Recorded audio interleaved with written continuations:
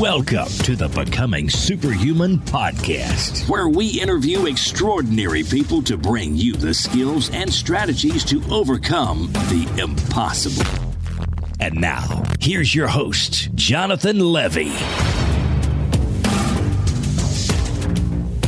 This episode is brought to you by the Become a Super Learner Masterclass. Now, I've been telling you guys about the Masterclass for a few weeks now, so I'm actually just going to take a step back and let a good friend of mine tell you guys about his opinion on the Masterclass. Hi, I'm Nelson Dellis, four-time USA memory champion and a huge fan of the Super Learner Masterclass. You know, when I started memory techniques years ago, I wish that I had all the resources that are available on this course. Jonathan does a great job teaching it, and it's a fantastic course, and I highly recommend it. It'll take you just as far as I am without as much time that I had to put in. So enjoy it, get into it, and keep your memory active. To learn more, to sign up for a free trial with no credit card required, or to redeem an exclusive discount for podcast listeners only, please visit jle.vi/learn or visit becomeasuperlearner.com. Greetings, super friends, and welcome to today's show. Before we get started, I want to give you guys a shameless bit of social proof, and that is a review that came in from Paul from the United States of America. He writes, "Great podcast for high performers. Jonathan has done an excellent job expanding from his super learner courses to this podcast that expands to all areas of high performance. If you like Tim Ferriss's podcast, this is also a must listen." Thank you so much, Paul. It is such an honor to be held in such high regard and to be compared to one of my idols in the podcasting and publishing world. If you want to hear your review read out on the air next week, leave one, and I will be more than happy to do so. Transitioning into this week's episode, today we are joined by the blogger and author behind the Vida Low Carb Blog. Now, he's not only a podcaster, he's also the author of about half a dozen books on ketogenic dieting, and he has an incredible story to share with you guys. 12 years ago, at the age of just 32, he weighed in at an alarming 410 pounds, and he knew, you guys, that something just had to change. And in this episode, we're going to learn what did change and how that change allowed him to drop over 50% of his body weight and create health and happiness in his own life and inspire tens of thousands of people to do the same. We're going to talk about ketogenic dieting. We're going to talk about fasting. We're going to learn when exactly the last time my guest had a meal. You might be very, very surprised to hear that answer. And we're going to talk about how you can get started and why you might want to experiment with ketogenic dieting. You're even going to learn what ketogenic dieting is, because I've been just saying that term, but you might not know what it is. And in this episode, you will learn. And so I am very, very excited to welcome my new super friend, Mr. Jimmy Moore.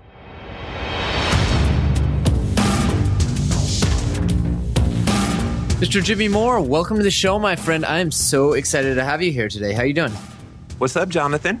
Yeah, so hey, thanks for making the time. I actually heard your interview with Rob Wolf, our mutual friend. Oh, Rob is the man. He is the man. He's my hero. So I thought, you know what? We got to connect. Any friend of Rob's is a friend of mine. Absolutely. Cool. So yeah, for those who didn't get a chance to hear that awesome episode, and by the way, it did turn out fantastically. Tell us a little bit about who Jimmy Moore is and what you do, what you're all about. Yeah, it's a funny story because I always grew up the fat kid. I was always a big boy pretty much throughout my life. My mom was a single mom, tried to raise us the best she could. And what that ended up looking like on the dinner table was crappy garbage, as I like to call it now. And I got bigger and bigger and bigger as I got older. Pretty predictable, and people say, well, when you become an adult, you should learn how to eat and you should suddenly know how to eat. How would you know how to eat if all you ever heard and all you ever saw was Twinkies, Ding Dongs, Coca-Cola, Doritos, cereal, all of these things? That's all you know. Then that's the way you're going to eat. And that's the way I ate when I was in my 20s. And I ballooned up to over 400 pounds by the time I got to the age of 32. Oh, wow. And so my mother-in-law gave me a diet book for Christmas in December 2003 that changed my life forever. It was Dr. Atkins' New Diet Revolution. Went on the Atkins diet, lost 180 pounds in 2004. Wow. And was able to change my life in many ways, much more so than even the physical of the weight loss. I changed my career. I started getting all these emails from around the world, people saying, how'd you do it? How'd you do it? I said, will you people leave me alone? Right. So I started a blog in 2005 when nobody really knew what blogs were, and definitely not in the health realm. Mark's Daily Apple wasn't even out then, Mark Sissons, and Rob Wolf wasn't around blogging yet. So I started that, and I called it Livin' La Vida Low Carb. Yes, I was a Ricky Martin song fan at the time. Unfortunately, Ricky Martin's kind of a dated reference now. So. Right. And then a year later, this guy says, hey, if you talk half as good as you write, you should be a podcaster. And of course, 2006, nobody had a podcast. Right. So I started talking on this podcast that I did, and it was actually first a compilation of a lot of different contributors, like doing 5-minute rants. And I was like, I can rant. So did that. And about a month later, the producer came back and said, dude, nobody's paying attention to any part of the show but you. We need to get you your own show. I'm like, I don't know how to do this. I have no training in broadcasting. I did a little bit of Christian radio back in the 90s, and that was Michael W. Smith. Now here's Amy Grant. That's about the extent of what I did on Christian radio. And so I was like, well, let's give it a go. And so we started the Livin' La Vida Low Carb show in October of 2006. And now it is the longest running health podcast on the internet, well over 1,000 episodes. And it's kind of what I'm most famous for in the health realm now. And in 2012, a major publisher came to me and said, hey, you want to start writing books? I'm like, yeah. So I've written 3 books with them since 2013, Cholesterol Clarity, Keto Clarity, and the Ketogenic Cookbook. So I guess in about 3 minutes, that's who I am. That's fantastic. So first of all, awesome. I just love your story because it's the classic lean startup. You know, people were emailing me and sometimes we talk about entrepreneurship on the show. It's not an entrepreneurial show, but we sometimes dabble because of my background, and it's always the same story. It's like so many people were asking me that I just had to do something. It never starts out, I had this huge idea for this huge media empire it's like never like that. And I want to point that out to my audience every time. Let me ask this, because the whole Atkins thing, that was happening when I was a pretty young guy. I wouldn't even call myself a young guy. You were in baby still? Yeah, I was still trying to get that first kiss when the Atkins diet was out. So fill me in a little bit on that and how that's different. I know in recent years, it kind of people have cast a shadow on it because, you know, Atkins died of, I believe, coronary heart disease, if I'm not mistaken. But fill us in on that and how that has led to the diet that you now blog about and podcast about. Yeah, actually, Atkins did not die of coronary heart disease. He died of a slip and fall incident on an icy New York sidewalk. Oh, wow. And he bumped his head so hard that he started building up fluid in his brain, and he couldn't survive that. They really tried to save him from that, but you bang your head. And I think he was in his like early to mid 70s at the time when he had the slip and fall incident. Of course, then all the vegans took umbrage to that story and said, oh no, he died of coronary heart disease. And so that's kind of the meme that got put out there that people believed. Unfortunately, it's just not based on what actually happened. I really wish I could have met the man because he changed my life in so many ways. But you asked what the Atkins diet is. So basically what you're doing is keeping your carbohydrates down to a minimal part. And the purpose of keeping carbs low is to make sure you're not overdoing it on your blood sugar and insulin levels. And then you're eating unlimited amounts of fat and protein to satiety. And that's kind of the basic crux of what an Atkins diet is. Now, I've been talking a lot about ketogenic diets in my work the past few years. And the major difference between the Atkins diet and the ketogenic diet, and there are some pretty major ones, was Dr. Atkins had it dead right. Start really low on the carbs if you're trying to burn ketones. And we can talk about what that is here in a minute. Mm-hmm. But if you're trying to burn ketones as your fuel source, you got to keep carbs low first. And so he was spot on saying, you know, eat 20 grams to start and then adjust from there. Wow. But what he got wrong was unlimited amounts of fat and protein. Mm-hmm. So, Jonathan, what happened when people heard unlimited amounts of fat and protein? They're like, well, we know fat is bad, so let's eat chicken breast and broccoli, and that's a good low-carb meal. Absolutely. It's a great low carb meal. It's just not a very good ketogenic meal because it's lacking in fat and too much protein. So the major difference between Atkins and keto is, yes, you keep carbs low, but you have to moderate down on the protein and eat a whole lot of fat as the rest of your calories. And when I say whole lot, I mean up to your satiety signal. You're not blowing past satiety and stuffing yourself like some royal highness, and then rubbing his belly and, I feel so good. No, that's not what we're talking about. We're talking about eating to satiety so the hunger goes away. Right. So that's kind of the major difference. Mm-hmm. Yeah. And, I always like to tell people when they say, well, I just don't feel full unless I have carbs. And that's actually really not true. You'll feel more hungry eating carbs. Right. There's so many hormones in the body that tell you, I believe it's 6 hormones in the body that tell you that you are satiated.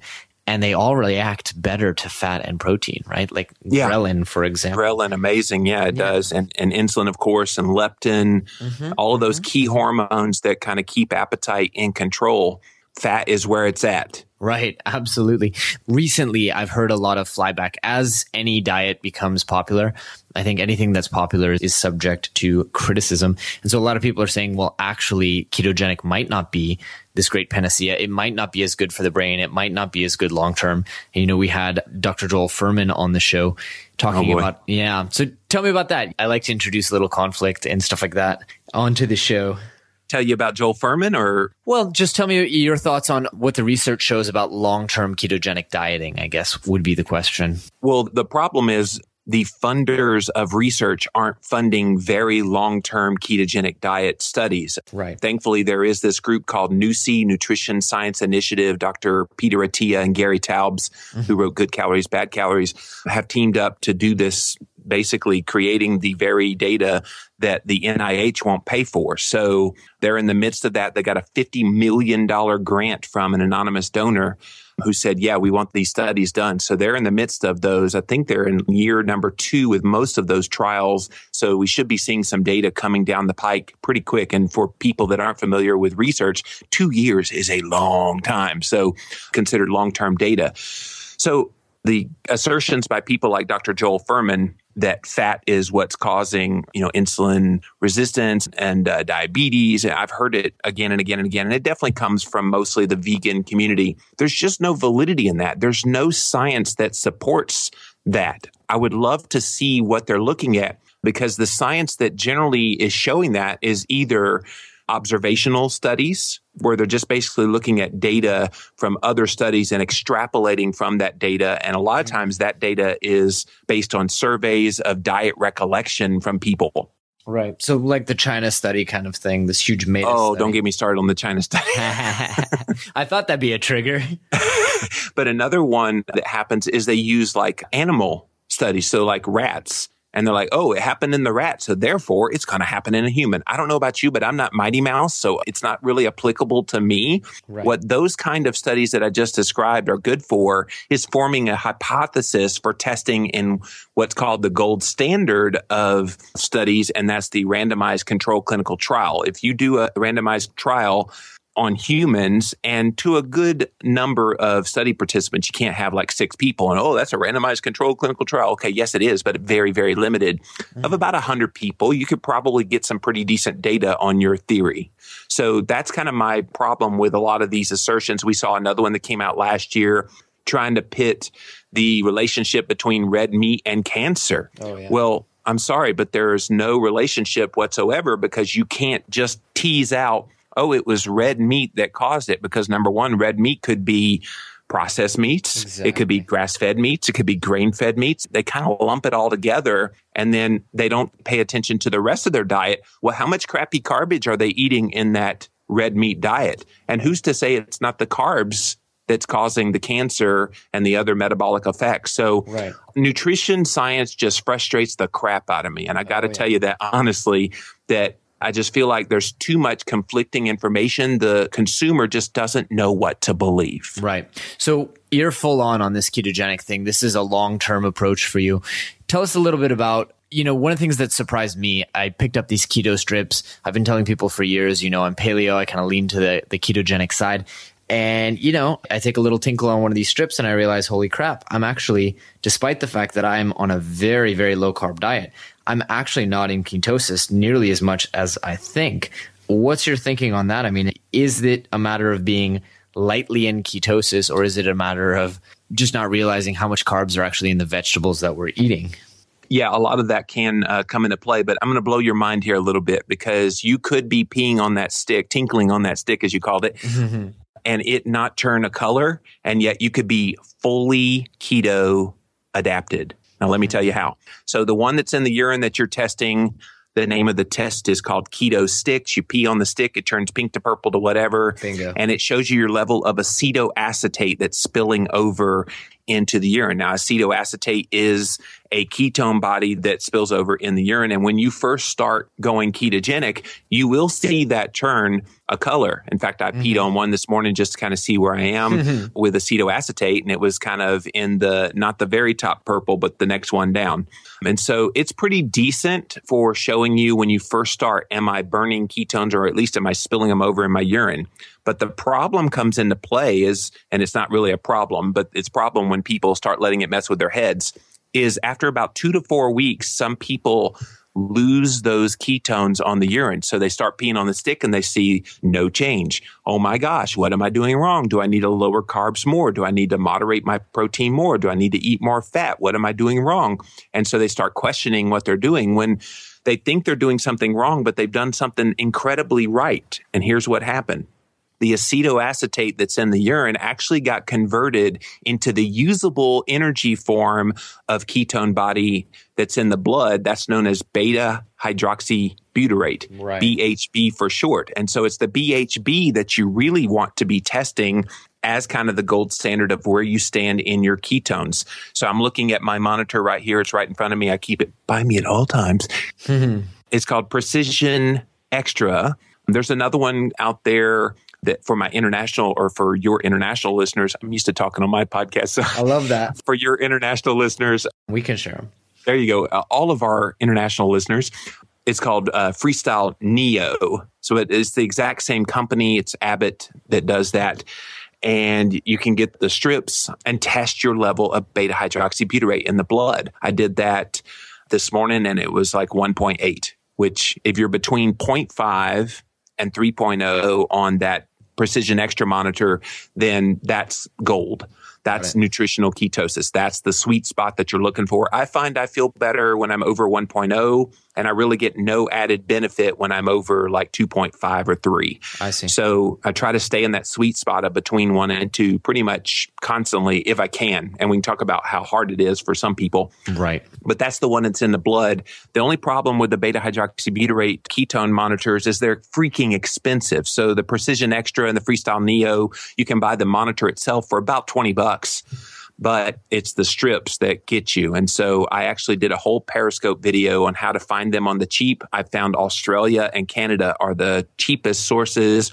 You can go on eBay and type in Precision Extra or Freestyle Neo ketone strips and find them. I did a whole Periscope video all about how to do that for people. So you can actually Google that, Google my name, and then Google ketone testing strips, and you should find that Periscope video. I love it. The last ketone body is the one that's in the breath, and that one's called acetone. And so acetone isn't an exact correlation to the beta hydroxybutyrate in the blood, but it's pretty darn close. And so people that want a yes, no, they don't want necessarily the precision of exactly 1.3 on their blood ketone. They just want to know, am I burning fat for fuel, yes or no? There is one monitor on the market right now called Ketonics, Ketonix.com is their website.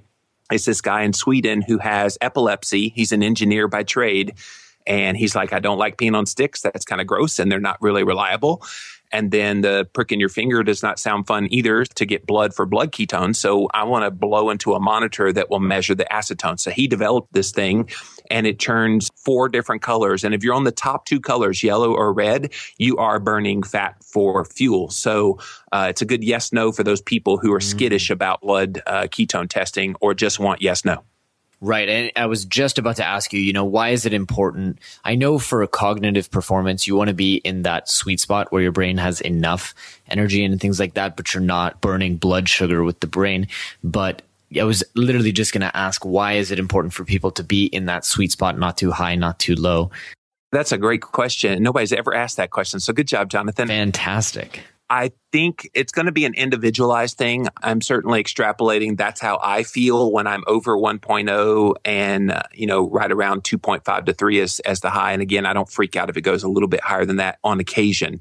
And it will, when you first start getting keto adapted, you'll see huge elevations. I saw as high as like 6.7 at one time, but it's not dangerous. People have heard about ketones being dangerous. We can talk about that here in a second. But the reason it's a sweet spot, you feel the effects of it, the hunger control, the mental enhancement, the mood stabilization. That was a big one for me. Right. Not that I was ever a moody guy, but people that have mood issues and, needing to have their brain calm down for some reason. A lot of people just have brains that just go on overdrive. Ketogenic diet has been such a godsend for so many people that deal with those kinds of things. And so I think that's the big benefit that I see. If I got no other benefits out of a ketogenic diet, but the brain health benefits, that's what I do it for. And there's so many ways to kind of help with that as well. There's MCT oil, medium chain triglyceride that can easily convert over to ketones that your brain becomes very happy. There's some of these things called exogenous ketones. I know Rob's talked about this quite a bit on his show with the beta-hydroxybutyrate salt. So that's literally putting directly into your bloodstream beta-hydroxybutyrate to help give you that elevation, especially for people, doing exercise performance and want to run on fat for fuel. Using these external exogenous sources of ketones actually helps them do that within the context of their performance. I would love to see like an NFL football player or NBA basketball player or somebody like that, take this before and see how their energy is. It would just be amazing. Yeah, I mean, I do have to admit that I suffered. I don't know anymore because it's been so long and I've kind of grown in strength and metabolic output, but it was real hard. I mean, I did suffer lower strength, lower kind of metabolic output when I switched. I don't know if it ever rebounded. How long did you do it? I'm still on a very low carb diet. And it's just been so long that I don't know what would happen if I switched back.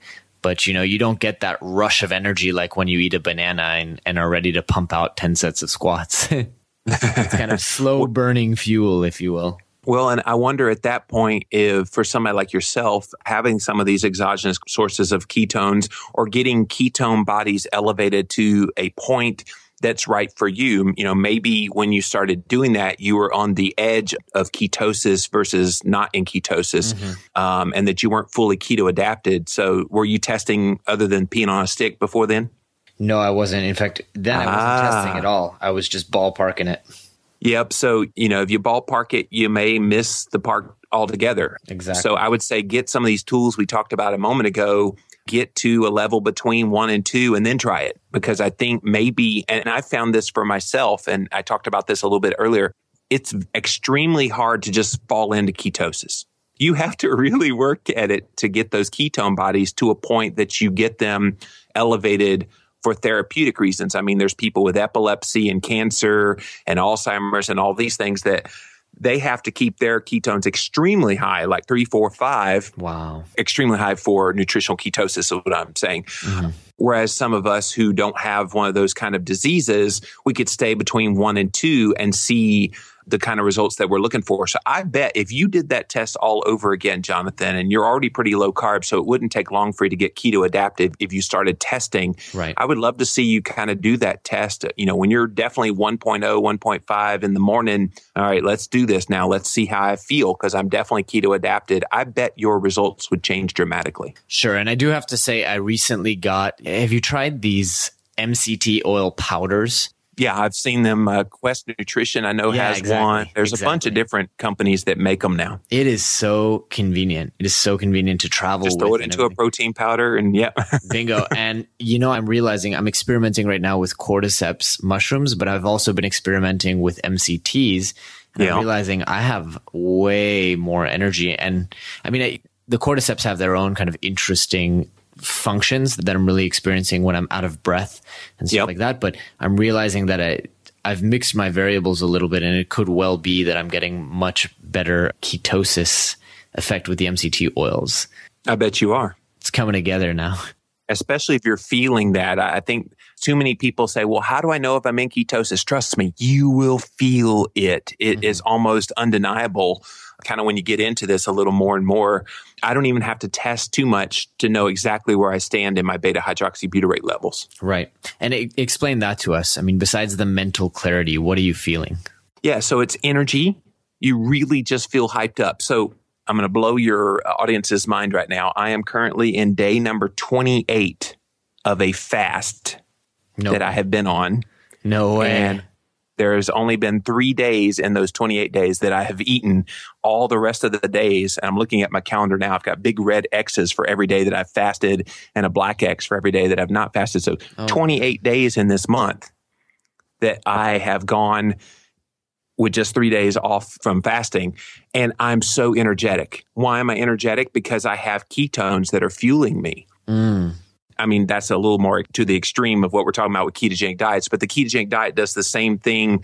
It's sometimes been called like fed fasting, basically, is what ketogenic diet does. Right. So some people need to take it to that next level. I'm testing it on myself. I'm writing another book about that subject, which is why I'm testing it on myself. But that's kind of what you feel. You just kind of feel this sense of euphoria. It's really amazing. I really wish if you could bottle this up into a pill and let people take it. You know, it would be the greatest selling drug in the world. Forget Bradley Cooper and Limitless. I mean, this is pretty amazing the way it just makes you feel. Now, I'm not trying to mislead people and say, oh, ketogenic diets is the panacea for everything. I don't believe that. But I do believe there's benefits that people just aren't fully experiencing because they never get into that fully keto adapted state, which can take about 2 to 4 weeks for most people to get into. Right. So that's why I do it. Plus, sometimes people report that their tongue feels like heavier. So that's another sign that you're getting a lot of ketones produced. And I'll notice when I wake up in the morning sometimes, especially during this fast, and my tongue just feels really kind of heavy and not so much dry, but kind of a little like a film or thickness on it. I know that that's the acetone in my breath that's coming out into my mouth. And so that's another sign that you can look for. You just find that your brain is just functioning at such a high level. Right. I've never felt the clarity, all pun intended, of mind since I started doing this. So it's just amazing. Incredible. So I do want to talk to you a little bit about fasting because I am myself considering doing a 5 to 7 day fast. Oh, you're a wimp. 5 to 7 days. I'm just kidding. 5 to 7 days to start, right? I've done 3 5 to 7 day fasts this month. Incredible. Why, out of curiosity?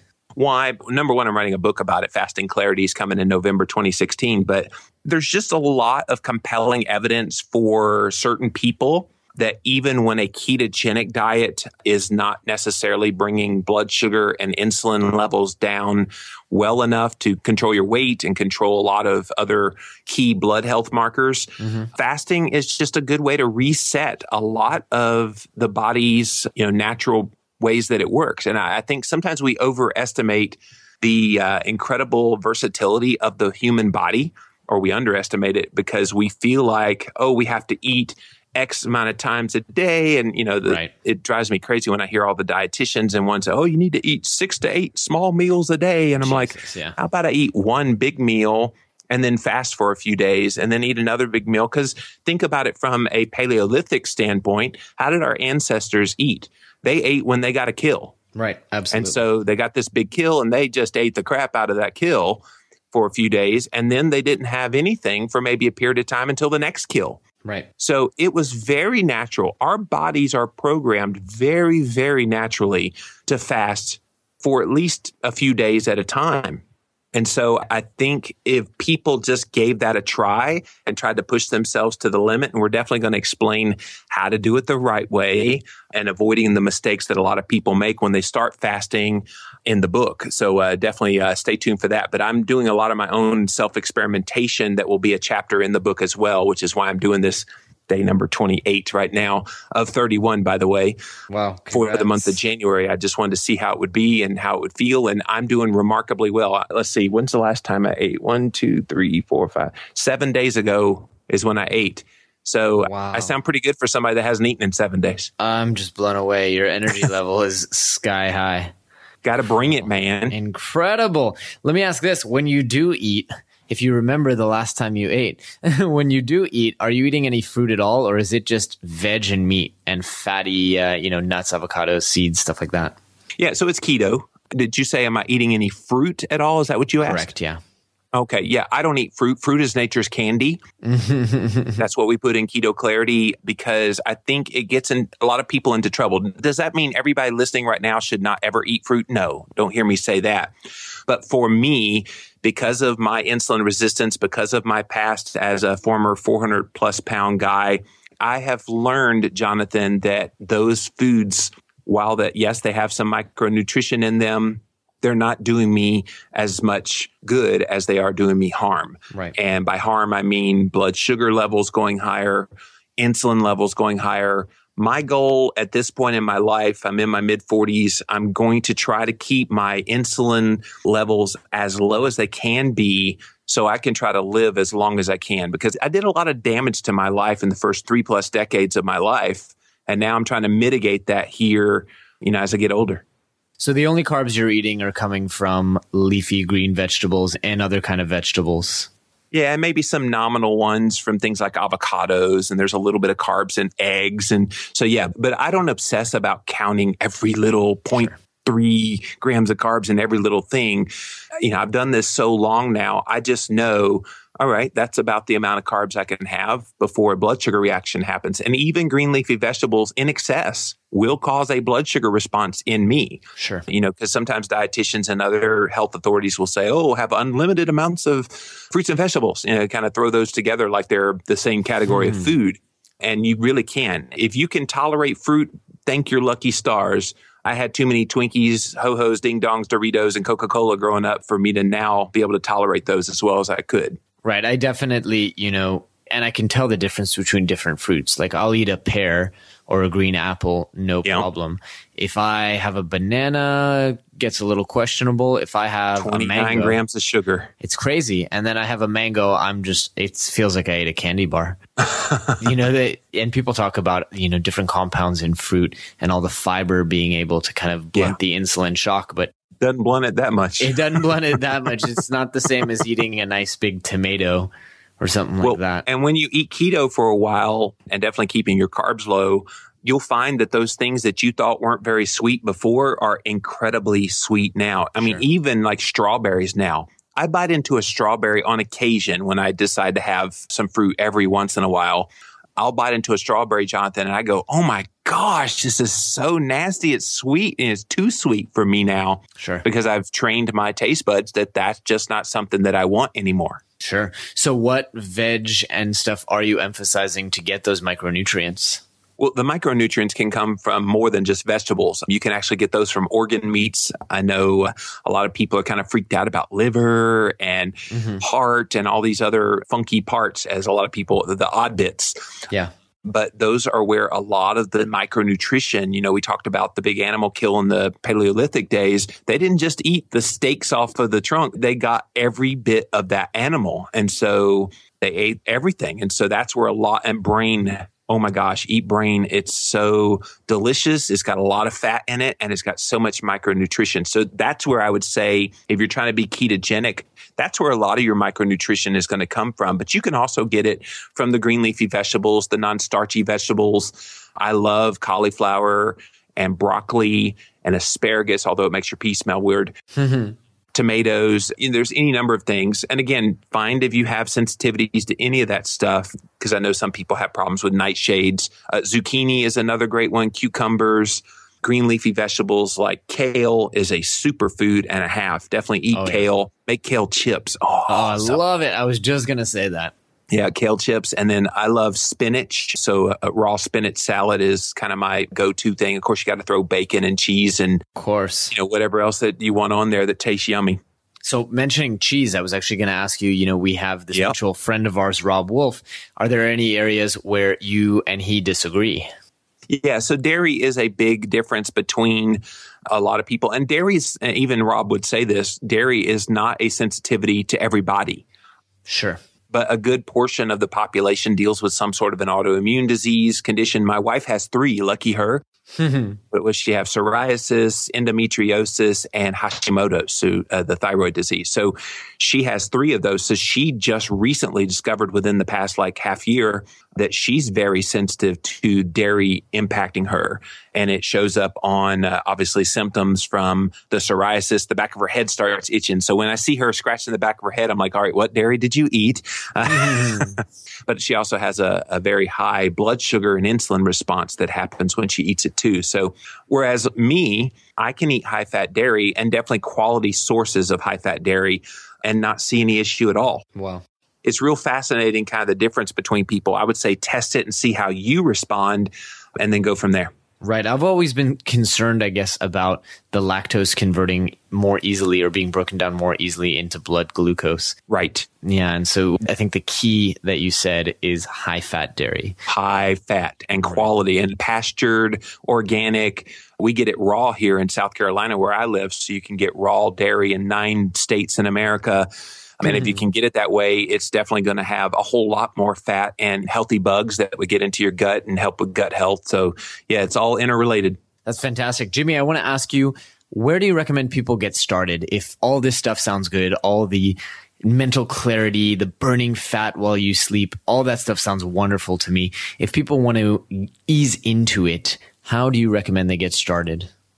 Well, if they're already eating kind of a standard American diet and haven't already cut their carbohydrate intake, which means grains and starches and sugars, I would do that first. I think that's always going to be your first and foremost. Cut your carbs down. And Jonathan, for a lot of people, just doing that gives them benefits. You know, Sure. People say, do you really have to go full on ketogenic to get the benefits? So no, most people could probably just cut their carbs. And of course, when you cut something, you need to replace it with something. So when you cut your carbohydrates, replace it with fat. And when I say fat, I mean saturated fats and monounsaturated fats. So butter, coconut oil, lard, ghee is good if you're dairy sensitive. And then the monounsaturated fats are things like avocados, avocado oil, olive oil, nuts and seeds, those kinds of things. So if you're going to cut your carbs, replace it with fats. That's a huge first step. And then just be mindful that if you eat too much protein, it will turn to sugar in the body. There's this big long G word we wrote in my book, Keto Clarity, gluconeogenesis. Oh, yes. And so if you eat too much protein for your body, and it's not as much as people might think, oh, protein good, we need to eat lots of protein. No, you don't need lots of protein. You need an adequate amount of protein for what your body needs it for. And the dirty little secret that people don't realize is protein is actually recycled in the body. So you think you need 150 grams of protein in your body. And so you give it 150 grams, not realizing that 150 grams actually recycles enough to the equivalent of maybe 200, 225 grams. Wow. So you got to be careful with that, moderating down the protein. So for me, I'm super duper carb sensitive. So I stay around 25 to 30 grams total per day. That's all I eat, total carbs. And so if you're sensitive to carbs like that, you also are going to be pretty darn sensitive to the gluconeogenesis effects of the protein. So I stay between about 80 to 100 grams of protein, which translates on the plate to about 5-ish ounces of steak or some kind of meat and maybe a couple of eggs. And that's it as far as protein for the day. Whoa. So you're kind of blowing my mind, actually, because I mean, you're a tall guy. I imagine you're on about a 3,500 calorie a day diet, something like that? Probably closer to 22 to 2,300 is what I stay at.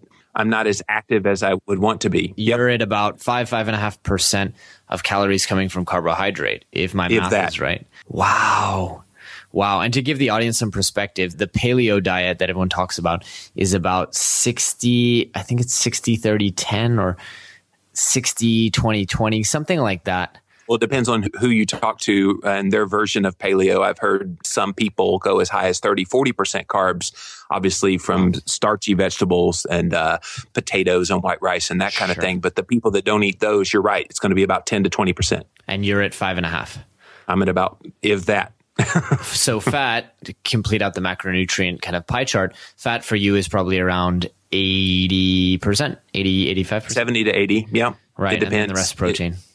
And it's generally around 15-ish% protein. That's the thing that doesn't change a whole lot for a lot of people, although some people think, oh, protein's good, and they've not eaten enough fat, so their calorie totals make the percentage go very high with the protein. So that's why you eat more fat, you make that percentage of protein go down, and that helps. So yeah, that's kind of that's the magic. Although I'm not a big fan, Jonathan, of whole macronutrient ratios. People are like, what's the macronutrient ratio? So I tested this back in 2012 and 2013 for a whole year. I went on a ketogenic, pretty hardcore, 85% fat, 12% protein, 3% carbohydrates, just to see what would happen in 1 year.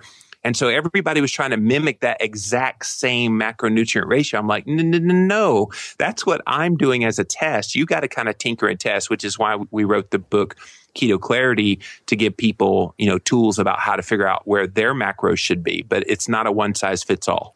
Absolutely. So I want to ask you one more question before we get to how people can get in touch. Jimmy, if you were to build a $100 quick start kit, and I guess we'll start right off the bat by saying $10 or $15 of that $100 quick start kit should definitely, it sounds like, be Keto Clarity. But what else, as they go down the aisle, the grocery store aisle, do you think should go into that $100 quick start kit? So are we only shopping in a grocery store, or can we shop online? We can shop anywhere. Let's shop anywhere. $100. Wow. That's not a lot of money. If you made it $500, man, I could go to town. Let's say a $500 quick start kit for being keto. Well, and the only reason I say $500 is because these testing strips can be kind of expensive. And so $100, you're not going to get very far. Yeah, definitely get a Precision Extra or Freestyle Neo, depending on where you are in the world, a ketone monitor, and you have to order that online. You could get that one online from Amazon, just the meter, for about, like I said, about $20. So that's $20. And then you can get these ketone testing strips. I'm looking at them now. I paid about $1 a piece for these. So get 100 of those. And how often are you using those? When I was testing, and during my fasting experiment, I've been testing in the morning when I wake up. So that's kind of like after an overnight fast. Of course, I'm fasting all the time, so it's always a fast. And then I'm testing again in the evening, because what you'll find is your lowest reading on your ketone will tend to be in the morning, and your highest reading will tend to be in the evening, just about double what it is in the evening from what it was in the morning. At least that's the trend that I've noticed testing so many times. And sometimes I've tested every hour on the hour throughout the day, just to kind of see what all's happening throughout the day. Yes, I'm one of those N=1 geeks, so I love doing that. Yes. But you don't have to do that. If you wanted to do this on the cheap, you could do it like test in the morning, say on Tuesday, and then test in the evening, say on Friday night or Saturday night, and do that over a 4-week period, and you'll see kind of the trend. So that's like 8, if you don't have money to spend on these, that's like 8 points of measurement that would give you your trend. So that's kind of a way to do it on the cheap. Get you some blood glucose strips as well, and you can get a glucometer. Of course, the Precision Extra and Freestyle Neo is also a glucometer. You would just need to buy the ketone or the blood sugar strips for that, right? And test where your blood sugar is, because I think as blood ketones go up, blood sugar will tend to come down. So, and vice versa, when blood sugar goes down and you're not in a hypoglycemic feeling state in your body. And you'll know, people freak out when they see 60s and 70s on their blood sugar monitor, but they feel fabulous. They're not feeling the feelings of hypoglycemia. So that's not hypoglycemia, because within the context of that, you're having higher levels of ketones. Those step in the place of where the blood sugar was. So that's why you're not feeling bad, because the ketones are fueling your body instead of the blood sugar. Got it. As far as food goes, definitely the quality meats, grass-fed meats and pastured pork and that kind of thing is always going to be good. You can get, if you find yourself a really good farmer, local farmer or farmer's market or something that could provide you with some of the offal, get yourself some liver, get yourself some heart, get yourself some brain. All of these things can be very critical, and you can get those on the cheap. That's why I'm mentioning them right now. And really, even the grass-fed meats, the traditional, muscle meats, they're not as expensive as you might think. So definitely go price around, go find your farmer's market. I believe it's eatwild.com is a website how to find a local farmer or farmer's market near you. That's fantastic. Coconut oil is another good one. Of course, I keep Kerrygold butter on hand pretty much all the time, because you want to cook in something that's healthy and withstands high heat, which butter is a good one. Coconut oil is another great one. Don't ever cook in avocado oil or olive oil. Those are not meant to be cooked on high heat. So use those as drizzles for dressings and things like that. And just, at the end of the day, just find foods that you are comfortable with and enjoy. If it's the same thing every day, who cares? People are always, oh, you need variety in your diet. Who says you need variety in your diet? When I was 410 pounds, my variety was I went to McDonald's every freaking day. I went to Taco Bell every freaking day. I got 16 cans of Coca-Cola in my body every single day. Wow. Whole boxes of Little Debbie snack cakes. I was a monolithic crappy garbage eater back in the day. And now if I'm a monolithic keto eater, who cares? Yeah. Yeah, it's all relative, right? All relative. If you got a spinach and kale addiction, it is a relative thing. That's a good addiction. Indeed. Jimmy, it's been such a pleasure chatting with you today. I want to thank you. And also, if people want to learn more and listen to your podcast, check out your website, where can they reach out to you? Where can they send their feedback on this episode? And where can they listen to some good stuff? Yeah, so all of my stuff is at one big hub, livin'lavida.lowcarb.com. If that's too much to remember, you can actually Google my name, Jimmy Moore, and I believe the whole first page and a half is all my stuff, my podcast, the Livin' La Vida Low Carb Show. I do a Thursday show just about ketogenic diets called Keto Talk with Jimmy Moore and the Doc. Me and this doctor from Arizona talk about ketogenic diets and answer questions about it. And on Fridays, I do a show called Low Carb Conversations with Jimmy Moore, Jenna, the Paleo PA, and friends. And we talk about health headlines from this alternative perspective, have a lot of paleo and low carb people from the community come and to give their opinions. So I'm busy is what I'm trying to say. You're a busy guy. You're a busy guy. It sounds like people won't have a hard time finding you, but just in case, we'll link everything up in the show notes for this episode. Mr. Jimmy Moore, it has been such a pleasure. I'm so glad that I heard you on Rob's show. Yeah, I'm glad we connected. And you're a great interviewer, man. I've done over probably 1,500 interviews just on your side of the microphone, and being on the other side on at least another 800 or 900 podcasts. You are a great interviewer. So keep it up. Wow. Thank you so much. That's a huge compliment. I really appreciate it. My pleasure. All right, my friend, let's stay in touch, and I hope I'll run into you at a conference somewhere somehow. Yeah, come to Paleo FX, come on the low carb cruise. There's all kind of places where we can bump into each other. All right, I will get on that. Take care, my friend. It has been such a pleasure. Have a good day, evening, day. Have a good day or evening. I'm going to have a good. Have a good one.